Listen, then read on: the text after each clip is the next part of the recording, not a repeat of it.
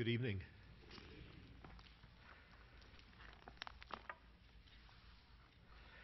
Very thankful for Josh's ministry.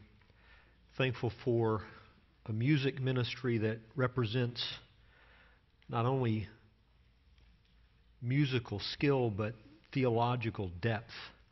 Aren't you grateful for that? And we ought not to take that for granted. We ought to thank the Lord for him and his leadership, but also from time to time encourage him with the knowledge that we recognize that and give thanks to God. I will apologize in advance for my voice, either what it is or what it may become, because I'm fighting a sinus infection, and prayerfully the Lord will give me oxygen enough to keep a voice throughout this evening. But I'm excited about looking at Psalm 51 with you. So if you would turn there, please. Psalm 51.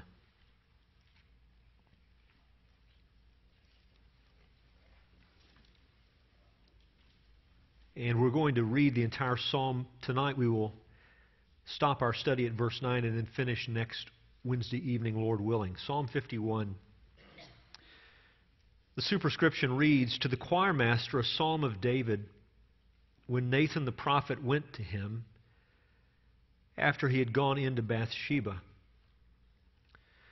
Verse 1, "Have mercy on me, O God, according to your steadfast love, according to your abundant mercy. Blot out my transgressions. Wash me thoroughly from my iniquity and cleanse me from my sin. For I know my transgressions, and my sin is ever before me. Against you, you only have I sinned, and done what is evil in your sight, so that you may be justified in your words and blameless in your judgment. Behold, I was brought forth in iniquity, and in sin did my mother conceive me. Behold, you delight in truth in the inward being, and you teach me wisdom in the secret heart. Purge me with hyssop, and I shall be clean. Wash me, and I shall be whiter than snow. Let me hear joy and gladness. Let the bones that you have broken rejoice. Hide your face from my sins, and blot out all my iniquities. Create in me a clean heart, O God, and renew a right spirit within me. Cast me not away from your presence, and take not your Holy Spirit from me. Restore to me the joy of your salvation, and uphold me with a willing spirit. Then I will teach transgressors your ways, and sinners will return to you. Deliver me from blood guiltiness, O God of my salvation, and my tongue will sing aloud of your righteousness. O Lord, open my lips, and my mouth will declare your praise. For you will not delight in sacrifice, or I would give it. You will not be pleased with a burnt offering. The sacrifices of God are a broken spirit, a broken and contrite heart, O God, you will not despise. Do good to Zion in your good pleasure. Build up the walls of Jerusalem. Then will you delight in right sacrifices, in burnt offerings and whole burnt offerings. Then bulls will be offered on your altar."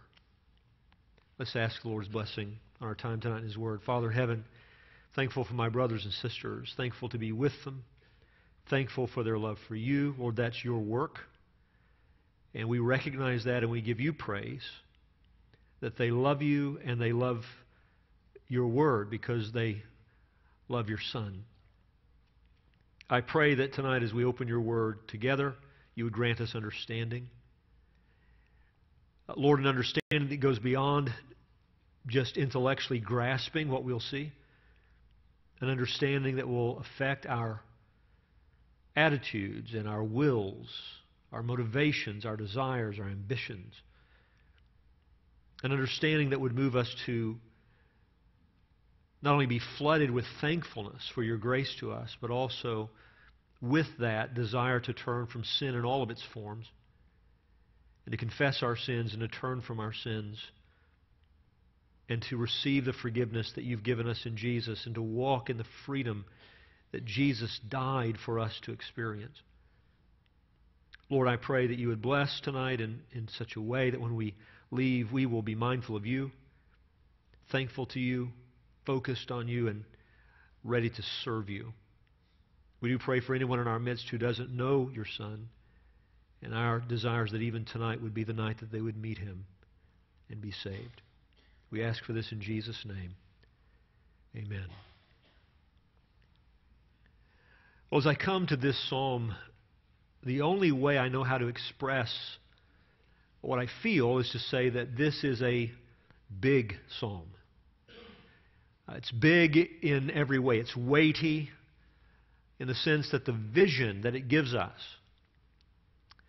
of sin, of the confession of sin, and of the God who forgives sin is larger than we can really get our minds and hearts around. We can be thankful for this. This big vision of God is the biblical vision of God, which is to say it's the true vision of God. This is who God really is. He's making himself known to us on the pages of his word, and specifically in this psalm. We need that big God because sin is a big problem. It's a bigger problem that I'm afraid we're always aware of. The superscription, as we read a moment ago, it informs us of a sin issue in David's life that was enormous. You can read about it in 2 Samuel chapters 11 and 12. David, as you know, had committed adultery with Bathsheba.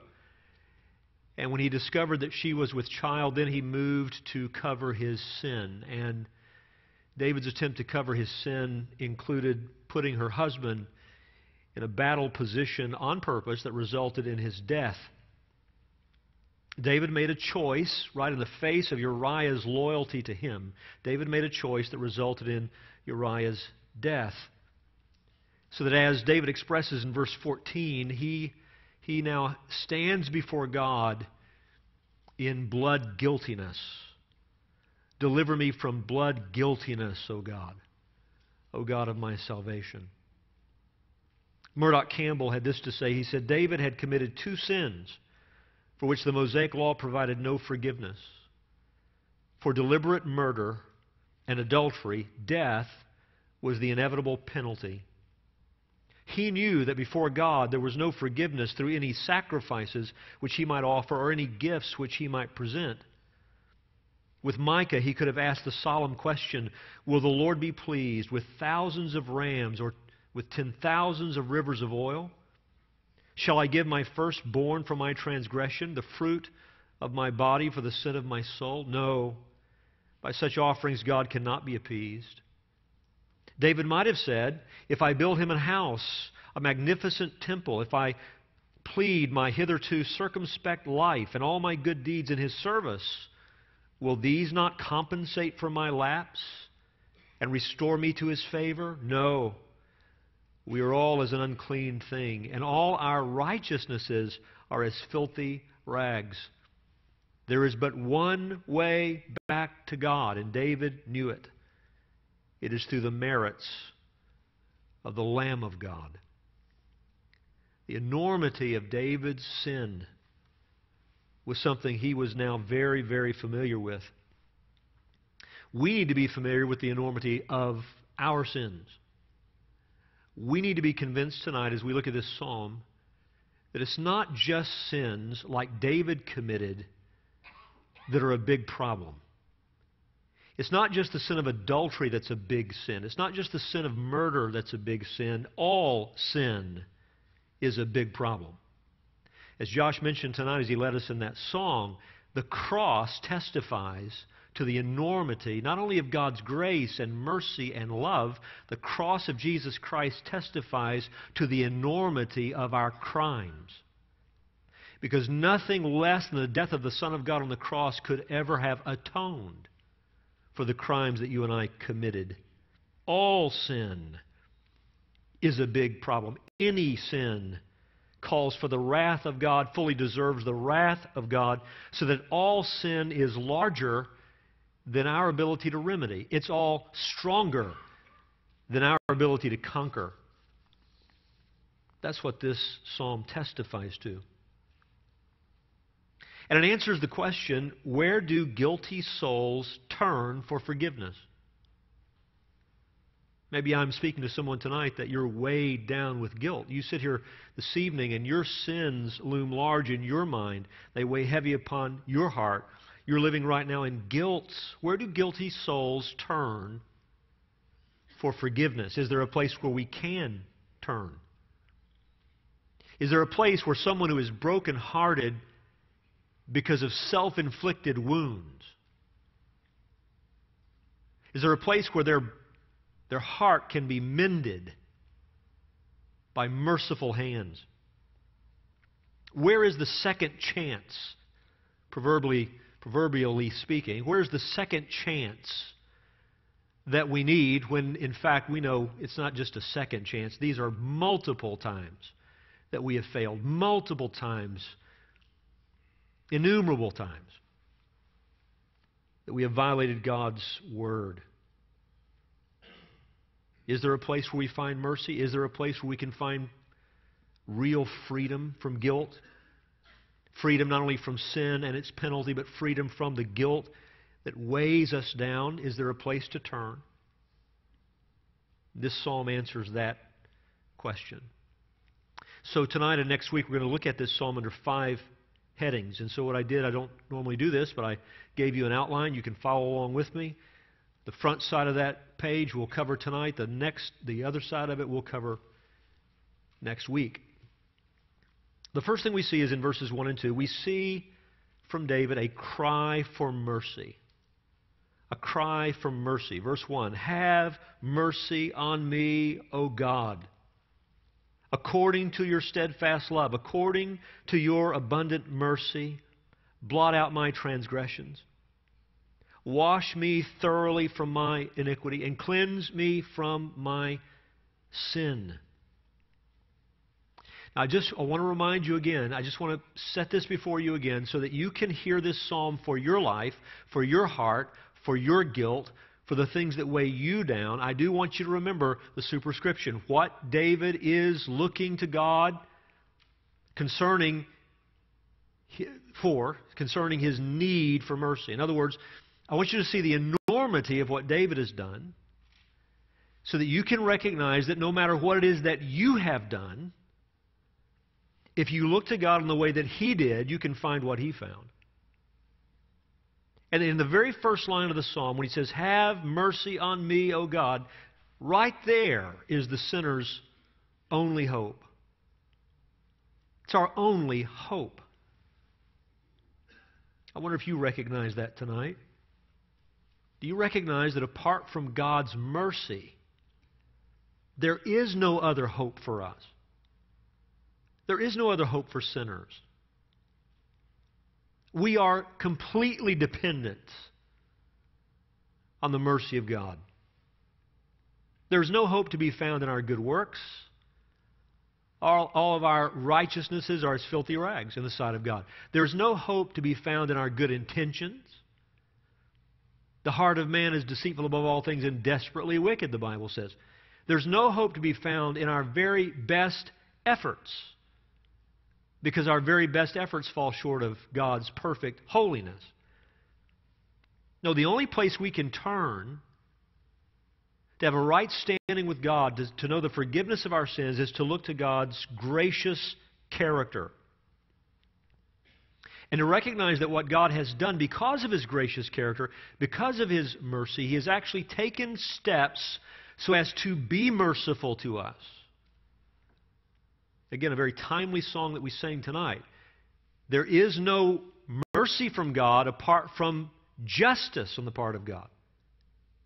For God to extend mercy to us, our sins had to be atoned for. They had to be answered for. So God actually, in His gracious character, took action so as to be merciful to us. And that's why we can look to His mercy. I mean, think of it this way. Why would anyone dare to hope in the mercy of God? Whoever gave us the idea that we could appeal to the mercy of God? Where did we ever get the idea that the Creator of us is a merciful God? Well, the answer is He's revealed this about Himself, hasn't He? I mean, there's our joy. There's our hope. When David cries out, "Have mercy on me, O God," he's crying out to a God whom he knows to be merciful. He knows the character of God. How does he know this? Because God has revealed this about Himself. Just one example, the Lord told Moses about God's gracious nature and character. Exodus 33:18, Moses said, "Please show me your glory." And He, the Lord, said, "I will make all my goodness pass before you, and will proclaim before you my name, the Lord. And I will be gracious to whom I will be gracious, and will show mercy on whom I will show mercy." Isn't it interesting? Moses says, "Will you show me your glory?" God declares His name, which is to say His character, to Moses. And the place where He begins is His free, sovereign grace and mercy. God is gracious, but He is free in His granting of graciousness. God is merciful, but He's free to show mercy to whomever He desires. Exodus 34:5, the Lord descended in the cloud and stood with Him there and proclaimed the name of the Lord. The Lord passed before Him and proclaimed, the Lord, a God merciful and gracious, slow to anger and abounding in steadfast love and faithfulness, keeping steadfast love for thousands, forgiving iniquity and transgression and sin. Isn't it interesting? The Lord uses those three terms. He forgives iniquity and transgression and sin. And you listen to the words of David, and what is he asking for? The forgiveness of iniquity and transgression and sin. And the Lord goes on to declare about Himself, "But He will by no means clear the guilty, visiting the iniquity of the fathers on the children and the children's children to the third and the fourth generation." God is a God of mercy, but He's also a God of absolute justice. And how did Moses respond to that? Verse 8, "And Moses quickly bowed his head toward the earth and worshipped." You see, you can't worship God unless you can accept these truths about God. So David, knowing the truth about God, has this as his request: "Would you be merciful to me? Have mercy on me, O God," which is to say, to be gracious.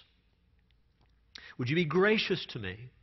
Would you extend the kindness of mercy to me? And if we ask, what specific kind of mercy does David have in mind? Because we know this. God shows all kinds of mercy. Right? I mean, every day in this world, He's being merciful to lost people. The sun is shining, the rain falls, they take air into their lungs, their heart is beating. Those are undeserved mercies from God. These are sinners deserving of the wrath of God, and God is good to them. That's a mercy. But David has a specific kind of mercy in mind. He's talking about the mercy of forgiveness. The mercy of forgiveness. "Have mercy on me, O God, according to your steadfast love, according to your abundant mercy. Blot out my transgressions. Wash me thoroughly from my iniquity, and cleanse me from my sin." Three powerful requests. First of all, we see the enormity of sin in these statements because he talks about transgressions. That is, willful rebellion against God. A willful violation of God's laws and commandments. This is the rebel action that is being envisioned here. The action of a rebel. "Blot out my transgressions. Wash me thoroughly from my iniquity." That has to do with guilt. Guilt. And then he says, "Cleanse me from my sin," a general word for sin there. So just in general, missing the mark, falling short of what God requires. What is he asking God to do? He's asking God to blot out transgressions, wipe them away. Yeah, that's the language of a record book. Lord, would you remove from the record my acts of rebellion? He says, wash me. That's the language of the cleansing of someone's clothing, for example. So now he's envisioning someone, not a record book, but someone who stands before God filthy, defiled. When he talks about the washing here, the word's used in Exodus 19:10 for the washing of garments. He's saying, I'm dirty, I'm impure, and it's not some superficial washing that he desires. Verse 2, wash me thoroughly from my iniquity, a complete washing. And then he asks in verse 2 to be cleansed. And that word emphasizes ritual purification. So he says, I'm guilty. I've committed acts of rebellion. Lord, would you remove that? Would you forgive that? He says, I am impure. Would you wash me thoroughly? And then he says, in this third line, I'm unfit. I'm unfit. I am disqualified for your acceptance. I am unfit for your presence. And what he's asking God to do is to show the mercy and graciousness of God in the complete forgiveness of what he's done. That is scandalous, isn't it? That is scandalous. In fact, we could ask this question: how would someone in David's position, doing what he has done, committing adultery, taking a man who is so loyal to you that when he returns home from battle, he doesn't even go to his wife. He sits, he takes a guard position regarding you, and you have that man murdered. How dare you now approach the Lord and ask Him to forgive you for this? How do you ask for mercy in light of these actions? This is the scandal of the gospel. This is what lost humanity finds itself offended by. You ever met an unbeliever that's offended by the concept, the Christian biblical concept of forgiveness and salvation? Not too long ago, a couple of years ago, there was a man that,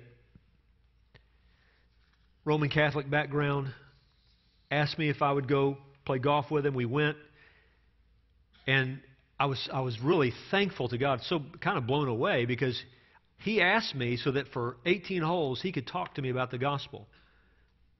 We had played flag football together. He had heard me share the gospel. His father was near to death, so he just wanted to talk about the gospel. And through that 4-hour time together, where we finally arrived, was he told me, I just cannot believe that forgiveness is offered in the way that you say the Bible describes. I just can't believe that. Offensive, outrageous, they think. They're unwilling to extend that kind of forgiveness to other human beings because they've never seen that they need that kind of forgiveness from God. You see, the self-righteous, those who imagine themselves to be morally upright. I don't need a scandalous kind of forgiveness from God, and so I don't extend a scandalous kind of forgiveness to others. This is how the unregenerate mind, the darkened mind, thinks about itself and therefore about God and about others. No, David is asking for something that's scandalous, but notice he has a reason for this. He has a reason for this. Verse 1, have mercy on me, O God, here it is, according to your steadfast love. According to your abundant mercy. How does David have the audacity to approach God for mercy? Because he knows something of the character of God that is amazing. He says, according to your, and it's that word we've talked about before, chesed. He's talking about God's covenant-keeping love and faithfulness. Now, the fact that David would appeal to God's covenant kind of love is a reminder to us that he understood that God's relationship with his people Israel was in fact a gracious one. It's true that there were temporal punishments and the discipline of God was associated with the Mosaic covenant. If the people violated that covenant, God would discipline them and do so severely. But the promises originally made to Abraham were unconditional in nature. God had graciously chosen this people and had related himself to this people. It was an unconditional choice on the part of God. And David understood that same truth with respect to individual salvation. It is a matter of grace. It is a matter of God's doing. So that David is saying, in effect, I appeal to your unconditional love for me. I am asking you for mercy and forgiveness, knowing how you love. Knowing that you're faithful to remember your people. You don't throw them away. Knowing of your unbelievable grace to me, your abundant loving kindness, I ask you for this mercy. According to your kind of love, God. Your steadfast love. And then he says, according to your abundant mercy. And in that word mercy is the thought of compassion. He appeals to the very heart of God. He understands God to be full of pity for his people. Mercy, compassion. Can I ask you, do you conceive of God as being a God who delights in compassion and pity and mercy? Do you understand God that way? Do you see him that way? When you think about your own sinning, do you run to the Lord, confessing your sin, looking for forgiveness, assured that he is a God who has loved you unconditionally, who has chosen you by his free grace, and he is full of mercy and pity and compassion towards you? That's what David's appealing to. I wonder where he ever got that idea. That God is a God who delights in mercy. Deuteronomy chapter 30, verse 19 says this, I call heaven and earth to witness against you today that I have set before you life and death, blessing and curse. Therefore choose life, that you and your offspring may live, loving the Lord your God, obeying his voice, and holding fast to him. For he is your life and length of days, that you may dwell in the land that the Lord swore to your fathers, to Abraham, to Isaac, and to Jacob, to give them. What is the Lord saying? I've set life and death before you, and I am exhorting you, pleading with you to choose life. This is what I delight in. This is what I want. That you would love me, that you would obey me, that you would hold fast to me. So that when one of his children has gone astray and they recognize it and they desire to turn from their sin and turn to their Father, turn to their God, they need to know this is what God delights in. That his children would turn to him, look to him in their sin, for the forgiveness that God has taken action to provide. I wonder, do you see David's sin as larger than yours? Do you see what he has done as more scandalous than what you have done? That somehow his sins deserve the wrath of God, but your sins don't quite deserve the same kind of wrath? Do you need as much mercy as David? Do you need as much compassion as David? So we see the cry for mercy. The second thing we see, verses 3 through 9, is the confession of sin. For I know my transgressions, and my sin is ever before me. Against you and you only have I sinned, and done what is evil in your sight, so that you may be justified in your words and blameless in your judgment. Behold, I was brought forth in iniquity, and in sin did my mother conceive me. Behold, you delight in truth in the inward being, and you teach me wisdom in the secret heart. Purge me with hyssop, and I shall be clean. Wash me, and I shall be whiter than snow. Let me hear joy and gladness. Let the bones that you have broken rejoice. Hide your face from my sins and blot out my iniquities. You see, if you just heard the first part of this psalm, and you just heard what I said in verses 1 and 2, you might think that it's possible to think of God as loving and compassionate, and therefore to take sin lightly. Do you think this vision of God as full of love and compassion means that you're going to take sin lightly? If you think that, then you haven't read this psalm. You see, the reason why God's love and compassion has to be great is because our crimes are great. In fact, I can say to you this way, compassion is only necessary because God is fully committed to justice. Think about it. If God is a God who is not just, if He's a God who's not really holy, if He's a God that you can sin in His face without any fear of repercussions, you don't need mercy. You don't need compassion. But if God is the holy and just and all-powerful God that He's declared Himself to be on the pages of His Word, then you need compassion. You need mercy in sin. David doesn't conceive of his sin as something small.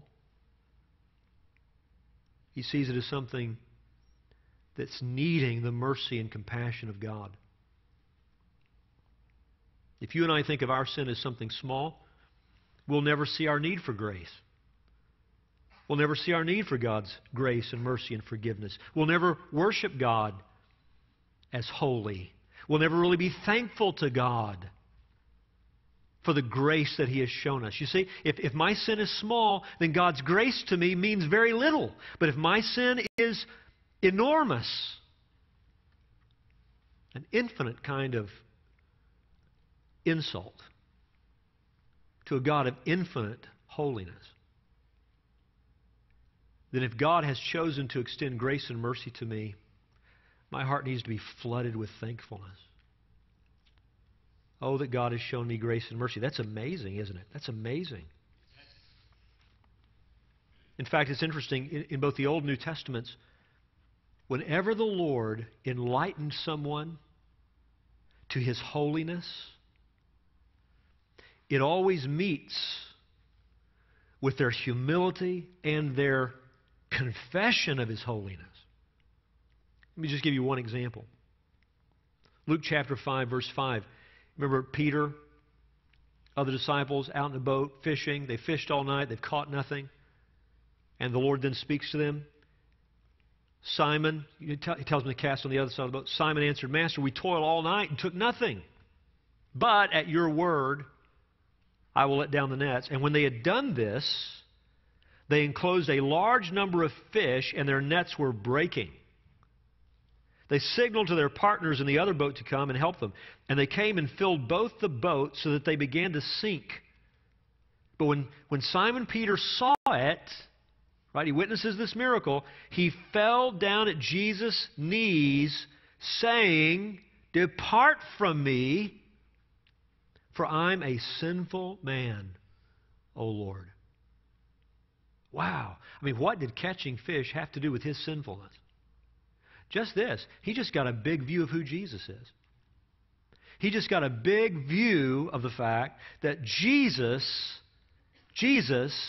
is holy, and He is God. He has these miraculous powers that only can be explained by the power of God. And so, depart from me. He's overcome by this sense of his own unholiness.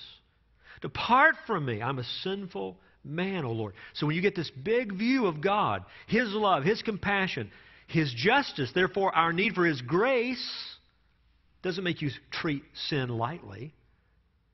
It brings you face to face with your sinfulness.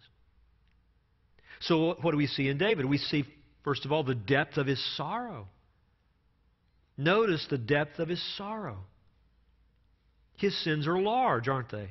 He says, I know my transgressions. I know them. What does that mean? I see them. I see them, God.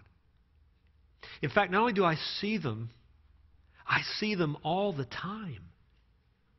What I have done, what I'm seeking you right now for forgiveness concerning, it is always on my mind. It is always weighing upon me. See that in verse 3? He says, my sin is ever before me. And the word translated ever there is a word that means continually, constantly, regularly. He can't escape it. He's seeing it all the time. And I wonder who's giving him this vision of his sins? Who has brought his sin out so that he can see it as he sees it? Well, we know who does that. The Lord has done this. Which is why he can ask the Lord later on in the psalm to heal him. He says, you've crushed my bones. The Lord's hand is heavy upon David. He can't escape his sins. And now his conscience is sensitive before God. His sin is a plague to him. Sin is large. God is holy. If you're going to confess sin, not only will you have to see your sin, you have to see your sin against the backdrop of the holiness of God. Because notice what he says in verse 4, against you only have I sinned and done what is evil in your sight. I have committed evil acts. See, he's not lowering the bar, is he? I've committed evil acts, and I've done them before your face. You have witnessed it. It has been in your presence that this has happened.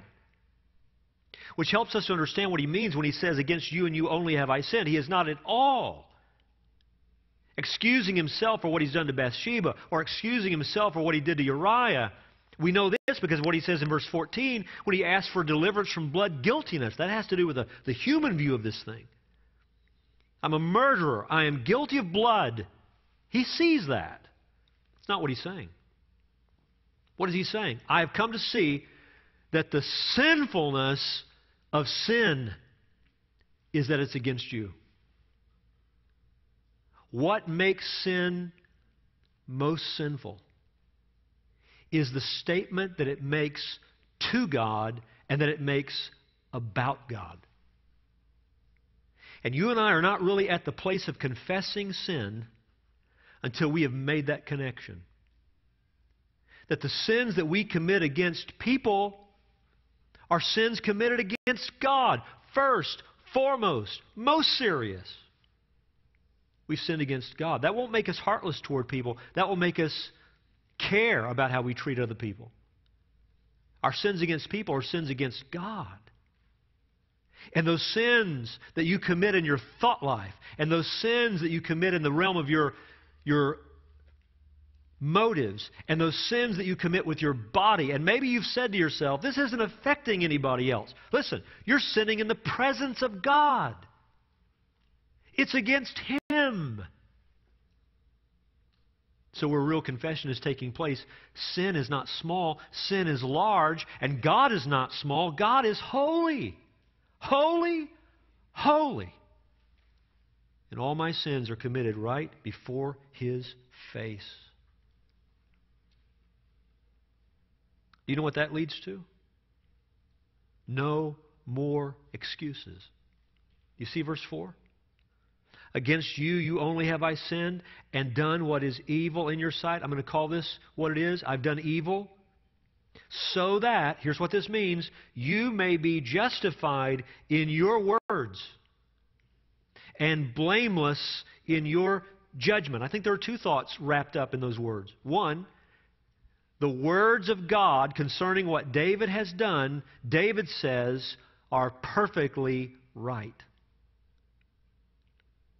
No excuses, no justification, no more cover-up. He has brought his own sin out into the open. The Lord has done it. The Lord has given him the knowledge of it, but the knowledge of it has resulted in this. David confesses his sin, calls it what it is, sees it in the light of the words of God. What you say about what I have done is right. You are justified in what your words have said.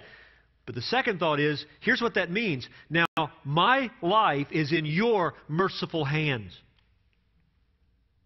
And whatever you choose to do with me in light of what I have done, let me put this on the public record so that no one will ever say that David has been mistreated. However you respond to this, God, you are right. You are blameless. I'm the one to blame. I'm the one who has sinned. You are justified, and I'm wrong. It's very interesting to me. When you read this entire psalm, David is not asking for deliverance from the repercussions of his decisions. He is asking for deliverance from his guilt. He's asking for forgiveness. Can I ask you, when you confess your sins, what is most on your mind? What might happen because of what you've done? Or the fact that what you've done is evil and against God? And what you long for more than anything is forgiveness. Sin is large. God is holy. Excuses are abandoned because His sorrow is real. It's deep. But notice that David recognizes something else.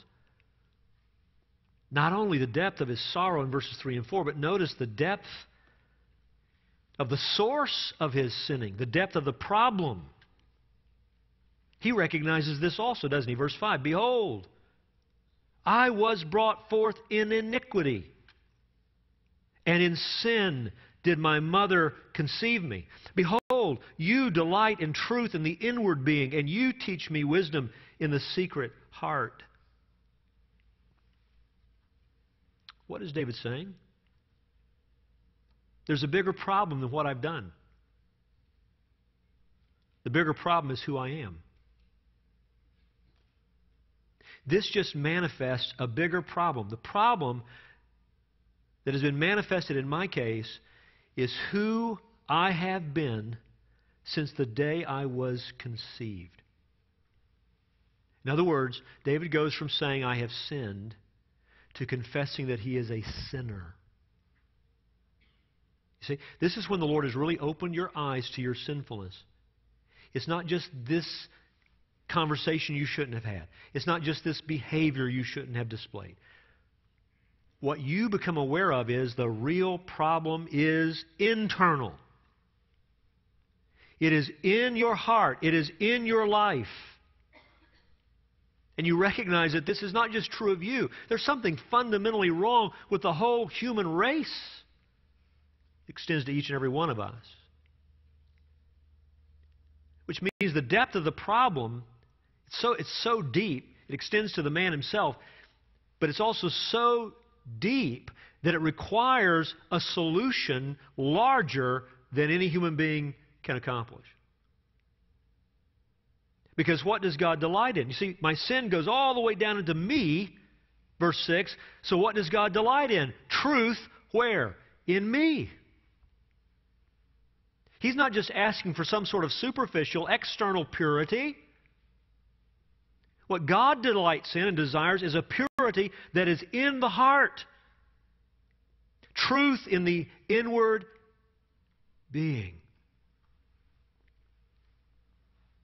God must produce what God delights in. God must produce what God delights in. Lord, I'm not just asking for forgiveness, I'm asking you to change me. to produce in my inner man what delights you.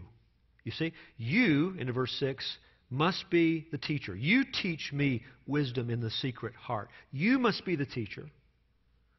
Even what David is seeing right now, who's taught him this? The Lord has taught him this. You've shown me this, God. You've brought this before my eyes.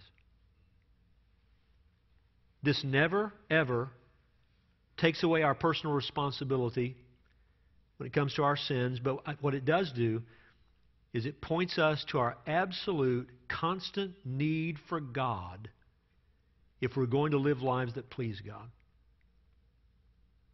God must produce in us what He delights in. And isn't that what He does? He grants us a new heart through regeneration, new birth, but the flesh is still present, so there's still an internal problem. And we find ourselves battling against sin and failing and needing the fatherly kind of forgiveness that involves the enjoyment of fellowship with God. We are in fellowship with God through His Son, but now to enjoy that fellowship, there's ongoing confession and ongoing forgiveness, the fatherly kind of forgiveness.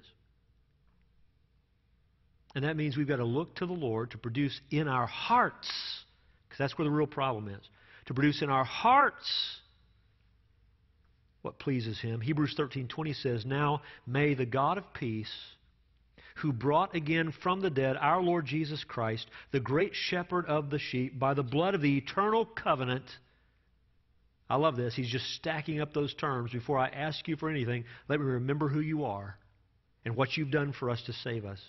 May He do this, verse 21, equip you with everything good that you may do His will, working in us that which is pleasing in His sight. That's sanctification. God working in us. Are we working? We are working. Are we putting forth effort? We are. But we are completely, constantly dependent on God for that work, so that He's working in us that which is pleasing in His own sight. Through Jesus Christ. Always flowing out of this atonement and this union found in the Son of God. Into verse 21, Hebrews 13, "To whom be glory forever and ever. Amen." You see, that's why our salvation is to the glory of Jesus Christ forever. From Him, through Him, to Him is everything. He saves us, keeps us, goes on saving us, and will save us. We look to Him constantly. You can't live your life apart from dependence on the Lord. So, you see the depth of David's sorrow in verses 3 and 4 as he pours out this confession. You see the depth of his insight into the problem. The problem extends all the way back to when he was conceived. The problem is in him, and he's asking the Lord to produce what God delights. He delights in truth in the inward being, and God must be the teacher of that kind of a heart. Finally, verses 7 through 9, we see the desire of the penitent sinner. So what does David want? He reiterates. He reiterates what he said in verse 2, verses 1 and 2. He says, "Purge me with hyssop, and I shall be clean. Wash me, and I shall be whiter than snow. Let me hear joy and gladness. Let the bones that you've broken rejoice. Hide your face from my sins, and blot out all my iniquities." What does he want? He asks really for two things. He asks for something that has to do with how he stands before God, and he asks for something that has to do with what he experiences within himself. How he stands before God and what he experiences within himself. He has a desire regarding sin. He has a desire regarding his senses. And if you just reflect for just a little bit on when you are overwhelmed by your sinning and you approach your Father for forgiveness, you know both of these desires. Not only to know that you are forgiven, but to feel that you're forgiven. What does he want regarding his sin? He wants to be cleansed from his sin. Purge me with hyssop. Hyssop was used in the application, the sprinkling of blood, the application of atoning blood. So David is looking to the atonement. And he understands the blood of bulls and goats won't take this away. So he has a big view of God and salvation, the need for grace and mercy. I need to be cleansed based upon the atoning blood. And notice that in each of these statements is not just a desire, there's faith. Because he says, if you purge me with hyssop, I shall be clean. Wash me. That's what he asked for earlier. Wash me. And I will be whiter than snow. This is what he wants. He wants to be forgiven. Into verse 9, blot out all my iniquities. Same things he asked for earlier. And he knows that if this is granted, he will really be forgiven. But do you notice his second desire? This has to do with his senses. This has to do with the experience of forgiveness. He says, verse 8, let me hear joy and gladness. Let me hear it. What does that mean? Let me hear it. Let me hear joy and gladness. It's as though what David pictures here is a return to the community of worshipers. Lord, in my sin, it's like I stand outside. I hear their joy. I'm aware of the joy of your people. I've known it in my own life, and now it's like I stand outside. I long to hear the joyful voices of those who accept me into their presence. Derek Kidner said it well. He said, there's no need to substitute fill me, RSV, did that, for the Hebrew text, thou shalt make me hear, by which David seems to picture the outcast return into society, greeted by the sounds of welcome and festivity. It's like the prodigal son returned home. Oh Lord, can I know joy again? Can I know joy again? He wants to join the joyful. He wants to join the healed. Verse 8, let the bones that you have broken, the Lord has reproved him. The Lord has laid his heavy hand upon him. You've crushed me. Would you let my bones rejoice? Kidner said that in that word rejoice, in that Hebrew word, maybe also the idea of dancing. And so the picture is almost of a healing that has occurred. My bones have been crushed, but now I long to dance with joy in the knowledge of your forgiveness.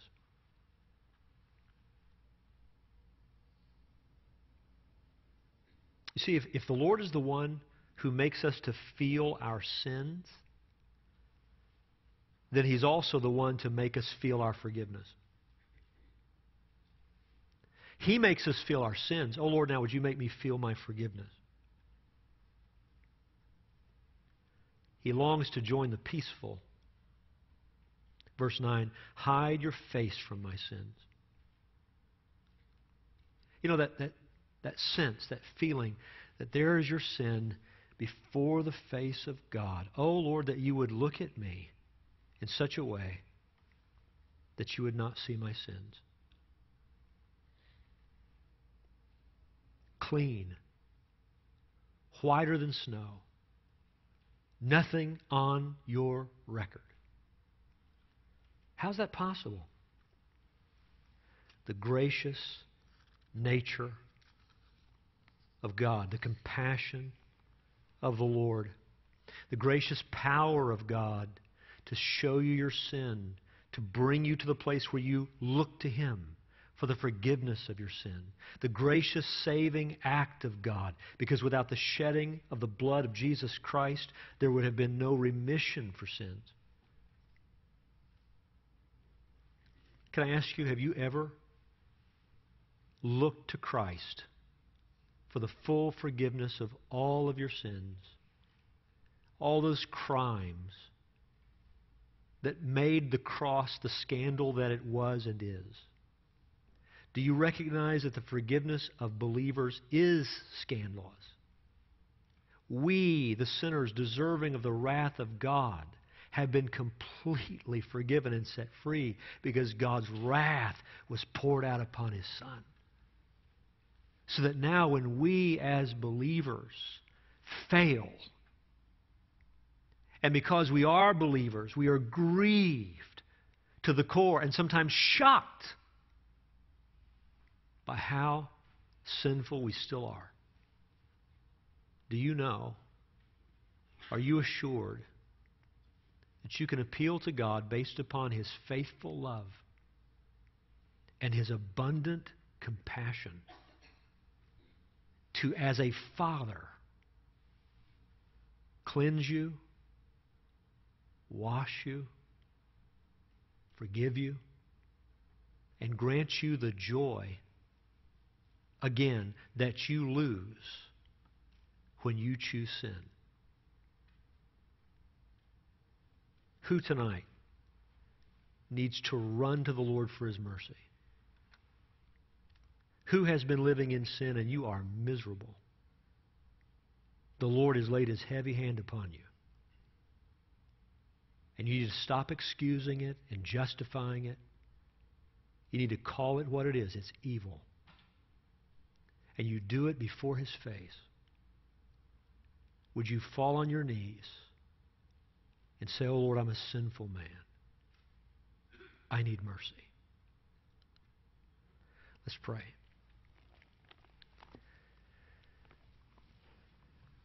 Lord, thank You for Your precious promises, Your amazing grace. Above all, Lord, for the perfect Son of God,